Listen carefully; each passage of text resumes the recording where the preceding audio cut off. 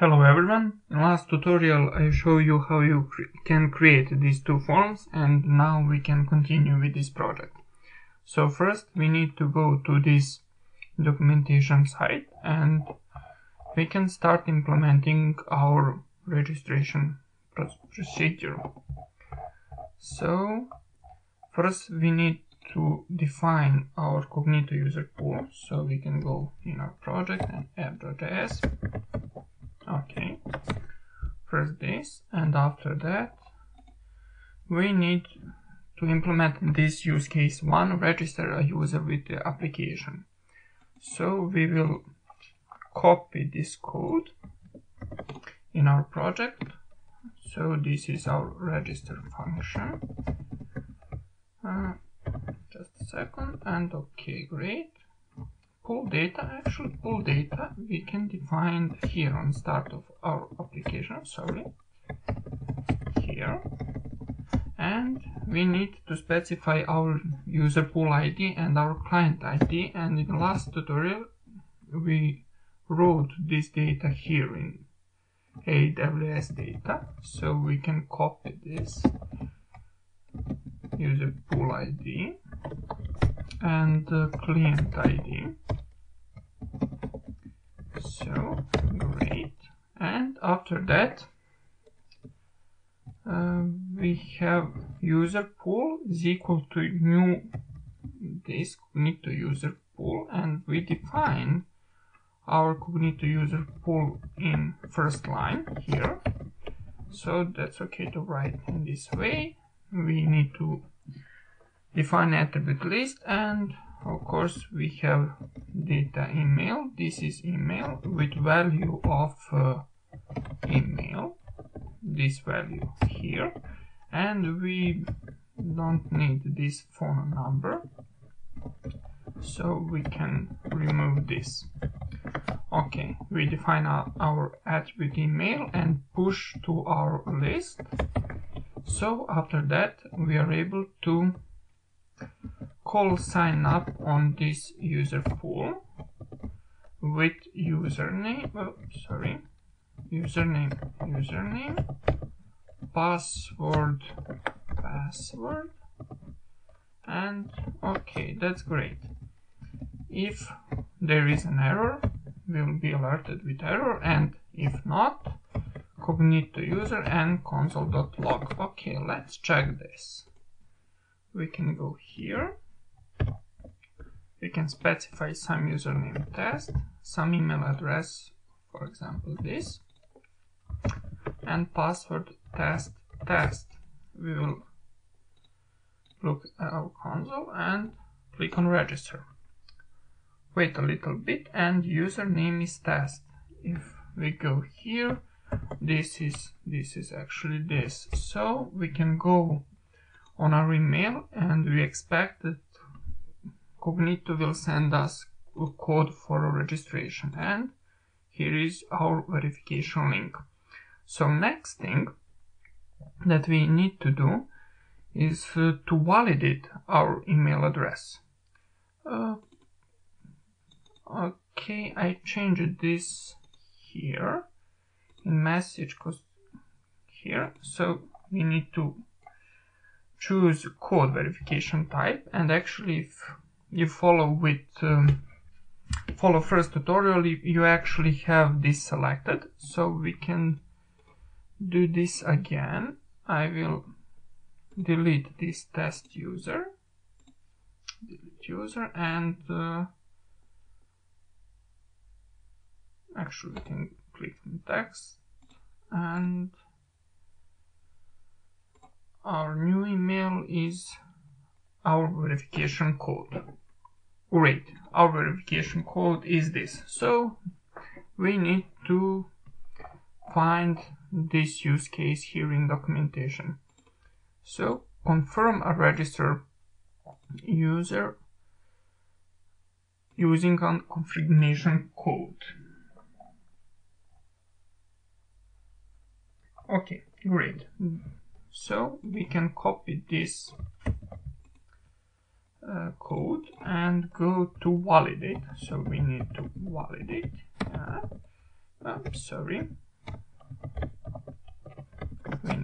filter in this paste mode.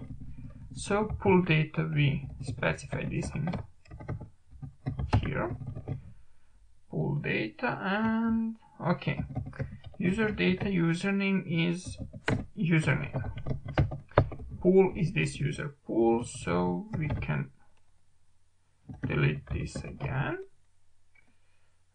And Cognito user is equal to Cognito user. But we need to write this Cognito user here. So for Cognito user equal Amazon Cognito identity dot Cognito user. Great.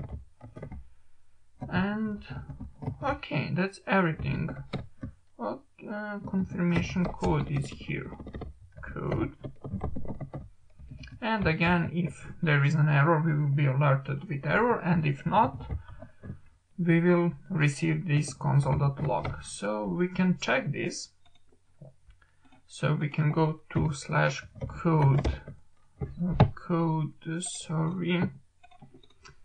code registration.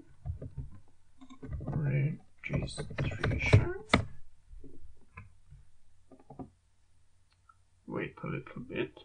And our username is test, and our code is here in our email address. This. Click on validate. Wait a little bit. Maybe we need to refresh this. Test. Validate. Wait a little bit, and call success is call result is success. So we can look in our user pool. We have this username test, and this test have email verified with true. So it's great. And this is our email. Great. After that, we are actually able to sign in. So we can go back here in index and start implementing our sign-in procedure. So go again to documentation, and this is our use case 4. So again, we can copy this code, go to sign-in function, again pay, and okay. Oops, sorry. So again, here we specify our authentication data with username, and with password, oops, with small p. Okay, authentication details is new authentication details, and again we need to write this here. Is authentication details, and pool data we again have specified here. Oops, sorry, here. This is our pool data, and user data is username with our username, and pool is user pool. Cognito user again is new Cognito user, and on this Cognito user we are able to call this function authenticate user. On success we will do only console.log, and now we don't need anything about this, so we can delete this, and on failure we will alerted with error. Okay, great. So now we actually can try and do sign in. Okay, let's check this. Refresh. Now username is test and password is test. When we click on sign in, we received this access token in our console. In the next tutorial I will explain a little bit more about tokens, but if we try to write some other password, some wrong password, and to click on sign in, and this is incorrect username or password. So great, that worked. So if user successfully log in, we can redirect this user to window.location.href equal to welcome. So we can do this, and let's check this again. Test, test, and test. Sign in, and yes, we are here in our /welcome route. Okay, we will fix this. This is from our welcome.html, and on load we call setWelcome function. So we can define this function here with nothing, and okay, there is no error. Great. So okay, now we can implement our welcome function, and here we need to find our username. And how we can do this? We can go again in our documentation, go to use case 16, I believe. Yes, and again we don't need this, so I will copy this and copy this, but I will again remove a lot of code from here. Okay, so let's go again in our setWelcome function. Oops, sorry. And let's go again. Pull data, we don't need this. User pool is again our new Cognito user pool.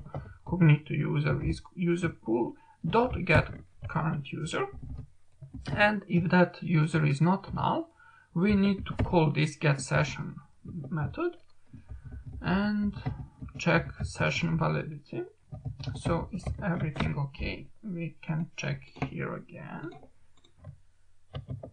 refresh, and okay, great. So now we can do console.log of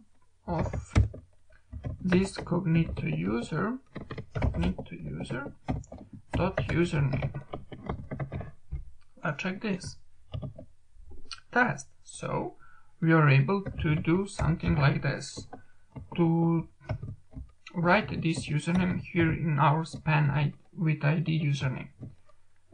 So we can find this username ID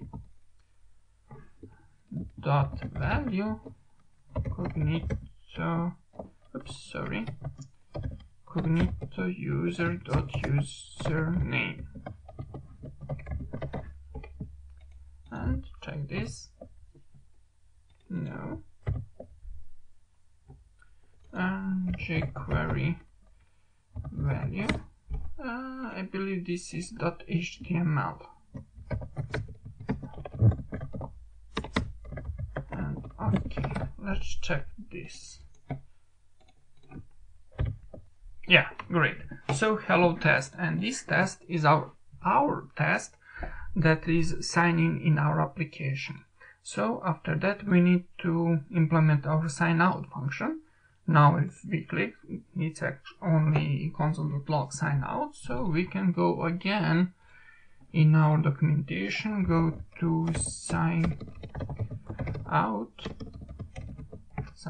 So we only need to call this sign out on our Cognito user. So here we can find the sign out function, call this sign out on Cognito user, but before this, of course, we need to find our Cognito user, and this is that code, Cognito user dot sign out. Great.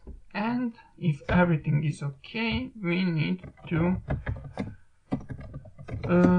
redirect our user to our main page, so on /. Great, let's check this.